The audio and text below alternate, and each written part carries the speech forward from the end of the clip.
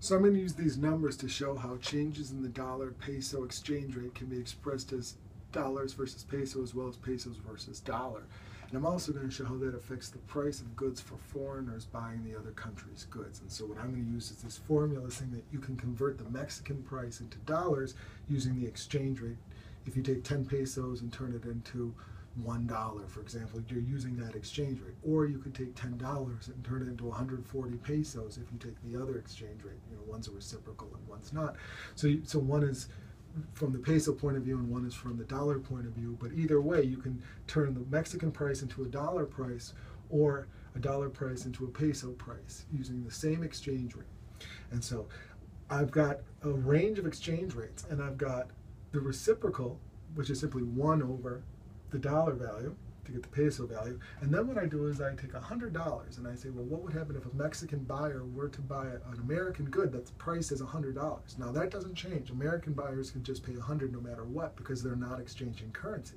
But anytime a Mexican purchaser wants $100, they have to buy their currency through a bank or through the financial system at a fluctuating rate. And how many dollars they get for their peso deposit depends on the exchange rate that's determined by market forces. So they could take a set number of pesos, but they get a different amount of dollars. Or you could say, well, how many pesos do I need given different exchange rates for in order to reach $100, right? So the exchange rate determines how expensive it is to get $100. Now this is from the peso point of view.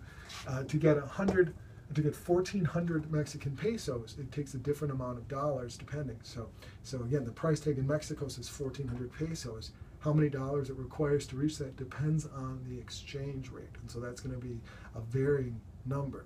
All right, and so it also shows that products get more expensive as the currency value changes, and that's going to affect trade. In other words, exports and imports. And so I've got a fairly reasonable range for the dollar peso. So this is 10, 12, 14, 16, 18, and 20 pesos per dollar. If you take the reciprocal, it's 0.1, 0.0833, and so forth until we get to 1/20th. All right, and so as this rises, this falls. All right, then what I do is I use this formula and say, well, in order to get $100, I simply multiply. I take $100 times here, and then I turn $100 into 1,200, 1,400, 1,600 pesos. At the same time, I can take this and multiply, and I wind up turning turning $140 into 1,400 pesos at these different rates. And so here, if I divide 140 by 0.1, I get 1,400. Or if I divide 116.62 by this number, I get 1,400. Right? So it's all the same numbers, it's just simply upside down, and that's really important to grasp. So first of all, if you go this way, you can see that $1 is appreciating. If we go down the column, the dollar is gaining in value. All right, so the $1 is buying more and more pesos. But at the same time, we could say that the peso is depreciating. And you can see here that 1 peso is losing value. Again, as the number grows, its reciprocal must shrink and vice versa. So this direction down is a dollar appreciation and a peso depreciating. Also, if we go this direction, the dollar is depreciating and the peso is appreciating. All right, so again, they go in opposite directions because they're simply the inverse of each other. All right, so if we go up, 1 peso is rising in value. If we go down, $1 is rising in value. All right. Now this is important. We're using this equation. We're just converting at the exchange rate that's given. But if you look here, as the dollar appreciates, $100 gains value. This is the product here that shows what is $100 worth. And $100 is going to gain value as $1 gains value. But if you look at it from the Mexican point of view, as the peso depreciates, the peso cost of $100 goes up. In other words, this could be a Mexican import or a U.S. export. And so as the peso depreciates, the Mexican imports become more expensive. Or you could look at it the other way and say, as the dollar appreciates, U.S. exports become more expensive. So what does this mean? That means that the exchange rate changes the price of traded goods. The appreciating currency finds that it is harder to export. So if the US dollar appreciates, our exports become more expensive. You can look at it from the other point of view and say, as the peso depreciates, its imports become more expensive. Long story short, an appreciating currency will export less, and a depreciating currency will import less. All right, we can look at it with these numbers as well. As the dollar appreciates, we find that the Mexican product becomes cheaper. And so the appreciating currency will import more. So as the dollar appreciates, we buy more products from Mexico. But at the same time, as the peso depreciates, then we would see that they're going to sell more, right? So if a currency depreciates, U.S. exports goes up, but also U.S. imports go down. So a weakening currency makes you export more and import less. That makes X minus M, the trade balance from both parts, will increase. So a depreciating currency will increase your trade balance and help your economy grow. And so many countries use weak currencies just to do this. If the dollar appreciates, it's the opposite. U.S. imports go up and exports go down.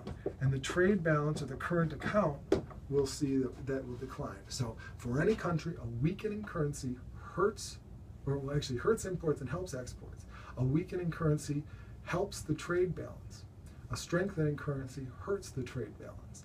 So a lot of times politicians and other people want a strong dollar or a strong currency. That's good if it's a symbol of confidence in the country, but specifically to create jobs, a weak currency might do that. And you see that a weakening dollar makes our products cheaper for Mexican buyers, or a weakening peso will make Mexican products cheaper for U.S. buyers. All right, so these numbers show a couple of things. First of all, it shows the appreciating dollar is a depreciating peso. You can show it from both points of view, and it's the same numbers, but you can see it going down in this direction and up over here. We can convert peso prices into dollar prices, or dollar prices into peso prices. All right? And sometimes you can actually say that the exchange rate should be the ratio of both. You can actually solve for E and say that the equilibrium exchange rate is exactly where they're equal. All right, so, but we're able to show appreciation, depreciation, and then the effect on the price of goods. Right. The last thing I'm going to do is say, well, what if we have a market for dollars? And say, well, Mexicans are going to buy American dollars to buy American products, or Americans are going to buy Mexican products. So it's going to be an international exchange of currencies specifically to buy these products. Okay, it could be individuals, but usually it's corporations or large businesses buying large amounts of currency. So what we're going to do here is we're going to say, as your currency rises, it's going to have supply and demand. All right, so watch this. If the dollar is strengthening, Americans are going to want to buy foreign products. We're going to enter the foreign market. So a strengthening dollar means that we're going to find cheaper Mexican products. We're going to want to buy more Mexican products. We're going to buy more pesos. And how do we get pesos? By supplying dollars. So a strengthening dollar means Americans go out into the world with their dollars to buy foreign products. And so a strengthening dollar means more supply of dollars as American buyers and corporations and other people want to use strong dollars to buy foreign products. All right. Now at the same time, if you turn it upside down, you can say, well, another country, if you go down, it's a strengthening foreign currency.